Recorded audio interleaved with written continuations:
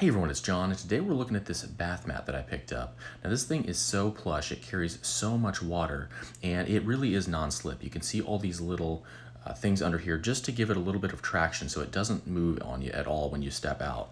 But it is so much nicer than stepping on the cold tile when you step out of the shower, and it also soaks up all that water, but then it does dry out. So I've not had any issues with this getting moldy or anything like that. It does dry out very nicely at the end of the day, which is awesome.